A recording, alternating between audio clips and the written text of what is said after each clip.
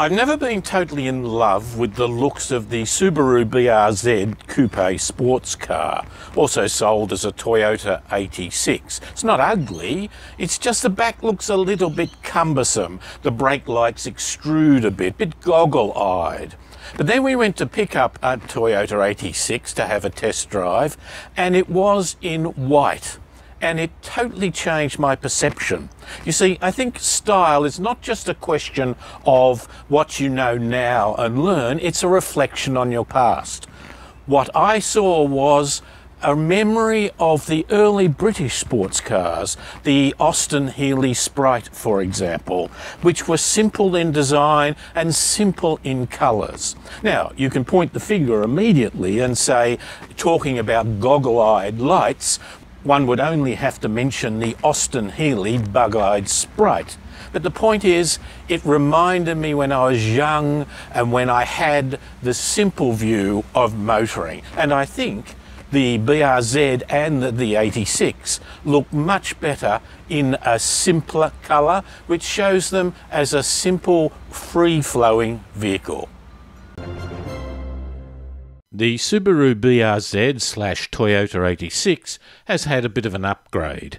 This rear-wheel drive sports car is better for the makeover and improves on its already impressive value for money proposition. The Toyota GT is a cheaper entry-level vehicle than the lowest priced Subaru. It is priced at $30,790, but the main compromise with this is a rather simple, low-grade dashboard and entertainment control system.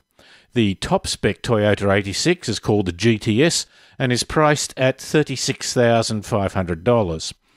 If you can find the money and want to stay with Toyota, I would recommend the GTS, which accounts for some 2/3 of the 86 sales figures. The Subaru has two models, with the standard model being just under $33,000 and the premium model being $34,500. They all come with Subaru's 2-litre Boxster engine, with two slight variations. For the 6-speed manual, it produces 152 kilowatts at 7,000 revs and 212 newton-metres of torque. The 6-speed automatic has slightly less performance figures of 147 kilowatts and 205 newton-metres of torque. In both cases, the maximum torque is not achieved till a very high 6,400 revs per minute. These figures are not enormous, so it means it is a sort of sports car that you have to work with to get the most out of it. Drivers from every market in which the car is sold have pleaded for it to come with a turbocharged WRX engine. Subaru has said no, no, no. It does not suit where they want the car to be in the market. Definitely not. Never. Some take that as a maybe.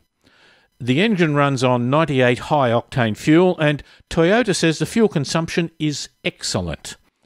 I wouldn't quite use that word.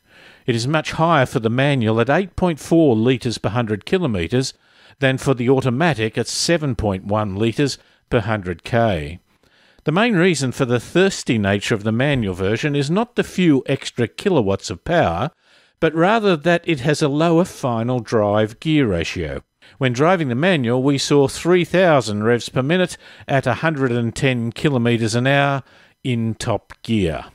With a curb weight of 1,239 kilograms, it's about 230 kilograms heavier than the Mazda MX-5. Consequently, it's not as nippy as the Mazda, but it does handle very well, not in the aggressive, razor-sharp turn-in that you might get from some hot hatches, such as the Ford Focus ST, for example. It turns in very well by giving that feeling of flowing through the corners rather than jumping onto the corner as though two hands are stretched out to grab the apex. I don't think that's a disadvantage, and in some ways I find it far less tiring. The car drives very easily around the city, although there's one thing about the speedo. It goes up to 260 kilometres an hour in equal gradations. This means that for usable, read legal, speeds, the dial doesn't move a great deal, and it doesn't give a very clearly defined speed at which you are travelling. The speedo is in fact not in the centre of the dashboard, which is taken up by a tacho, which you would expect and enjoy, particularly in the manual.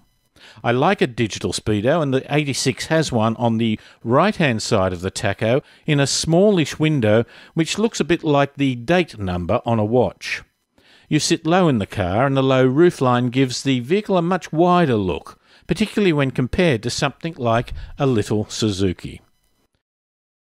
When you're driving in traffic, you are conscious of the fact that you are in a low-slung sports car, especially next to heavy vehicles. Driven media technical expert Errol Smith and I settled into the car and took it for a bit of a drive. What's your first impression when you get into the car? It's low. Low? It's not too bad because the waistline's not too high. Once you're in it, you're okay. The Stinger I was in the other day has a very high waistline. It makes you feel as though you are sitting very low.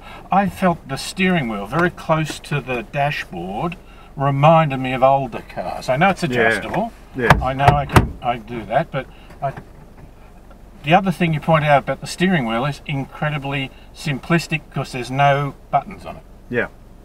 No buttons on it at all. There's no steering mounted controls at all. You've got there's a stalk for the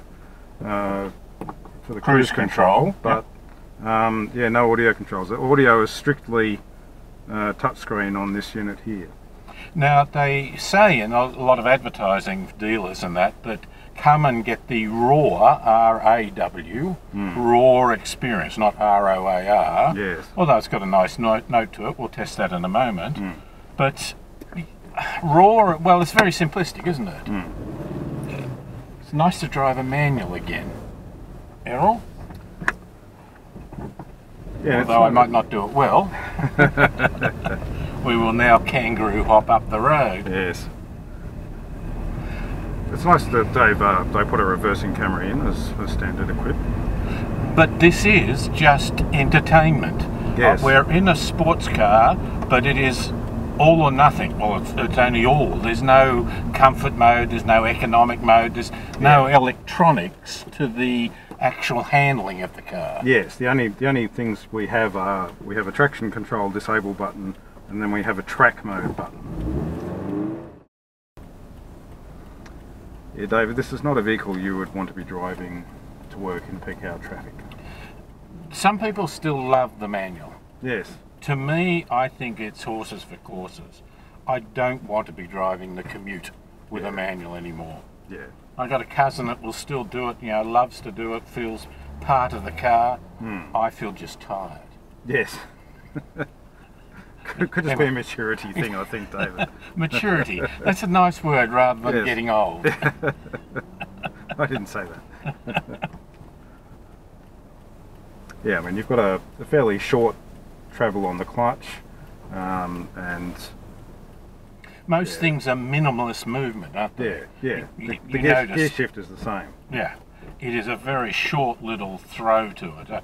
I remember getting in an MX-5 and feeling the same thing. Yeah, this actually reminds me quite a lot of the MX-5 in terms of its feel, and it's got that short throw gearbox, and it's very limited in the creature comforts. Oh yeah. There's no automatic lights or windscreen wipers or safety, active safety gear. There's none of that. It's very basic, and it's all about the driving of the car. It's not about the ticking the feature list. It's got 7 airbags and things. I think it's does rather well. We got the young fella in the back, but he wouldn't want to go very far with it. Oh, I should have gone down there, shouldn't I?